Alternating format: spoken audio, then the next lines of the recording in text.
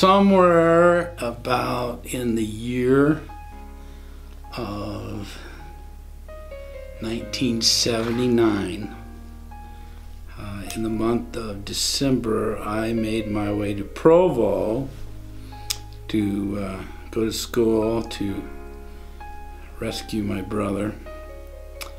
And in the process of that time, I met Carrie Barnes. So the essence of my hope, and really what I had in mind of whom I was going to marry, was somebody who would be a great mother. And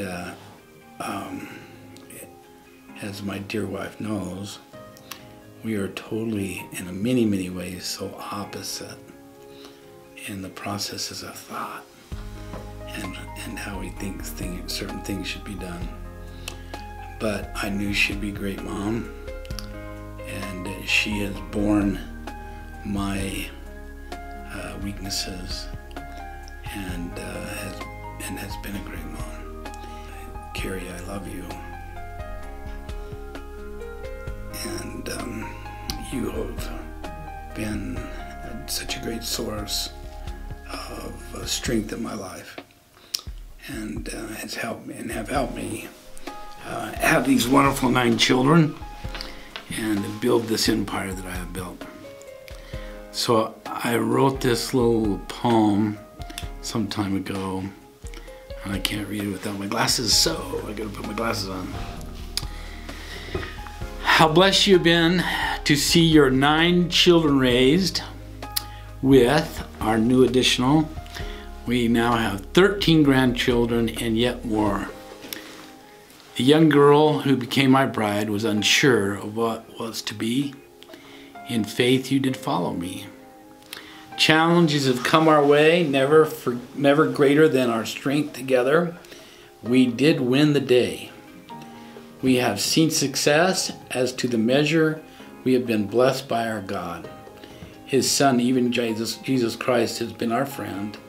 We have trusted His hand to guide our lives. And look, we really have arrived.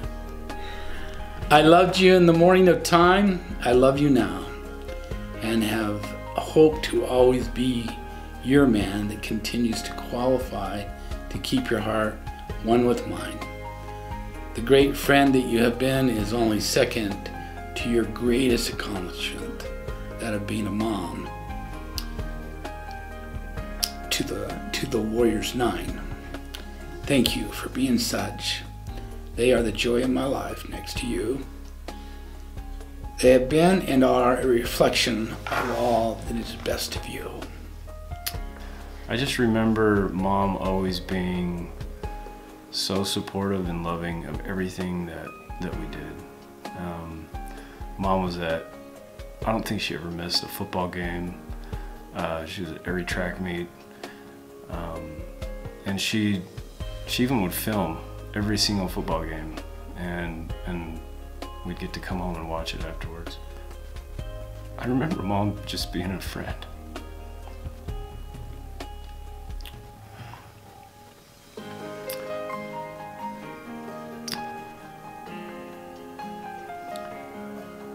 Being a true friend and somebody that I just enjoyed spending time with. And even though she had a lot of kids, and I was the oldest of all those kids, I always knew that Mom really loved me. I was pregnant with Mia, and she came out to be with us in California, and I got really, really sick with food poisoning and ended up in the hospital. And Grandma Carrie was really good to me, took good care of me, and went with me to the hospital.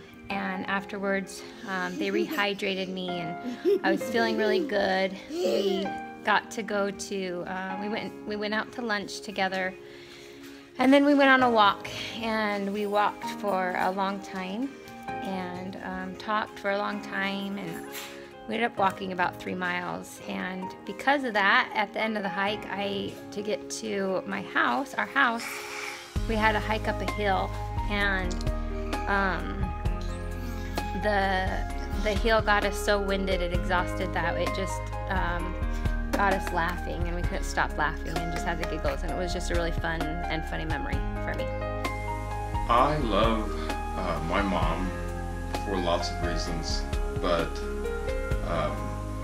this week especially, going through what I've been through, having my second little girl, and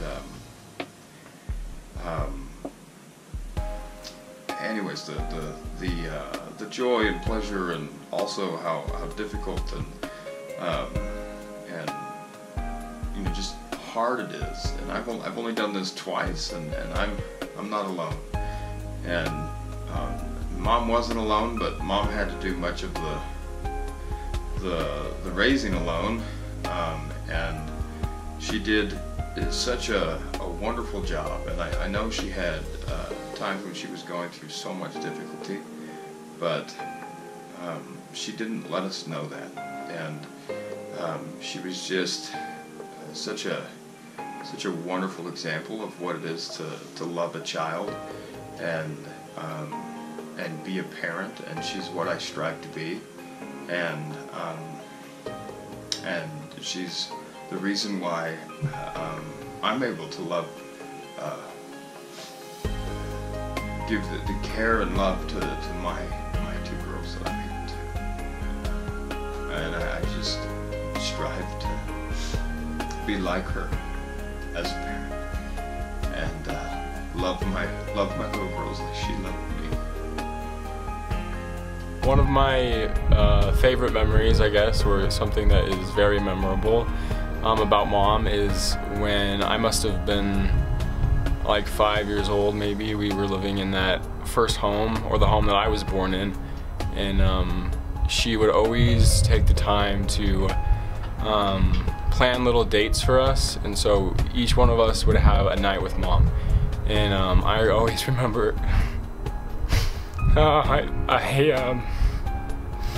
I looked forward to those nights with Mom so much when I was just 5 years old, and I'll always remember how much I adored you, Mom, when growing up. So once you've birthed a child and taking care of a 2-year-old, you really gain appreciation for your mother. I definitely know through those things that I have gained appreciation for her. So thank you, Mom, for raising me and helping me become the woman that I am today. I can't really pick a favorite memory of Mom because there's so many. What I do remember is undivided attention. And I'm the 6th child, but I remember undivided attention, just me and her a lot of times. Going out and going to lunch, or going and getting a Frosty at Wendy's, or sitting down with me and talking with me about whatever I needed. And I love her for that. One thing I really love about my mom is how much of a teacher she really is. Looking back in my life, I realized how much she really did teach me. She wasn't that type of mom who would just clean your room and clean your bathroom and do the laundry for you every day. You would come home, and if you didn't make your bed was still unmade. And as a kid, you're like, Mom, why won't you make my bed? Why won't you make my bed? But that taught me a lot of things. As a grown-up, living, being able to function by myself, I'm able to make my own bed. I'm able to do my own laundry. I can clean my own house. And I'm grateful that she taught me the hard way. And I always remember my mom coming in at night before I went to bed and tucking me in. She would always teach me a principle. She would teach me about spiritual things. She would teach me about God. She would teach me about the importance of family, and she would just talk to me, and that really showed me that she cared. Moms like that, I'm very lucky to have one. The main thing I admire about Mom is her love for Christ for all of her children. And whenever I was upset or needed someone to talk to me, she was always there. And she would always comfort me and tell me it was okay. And she is full of love and compassion for all of us.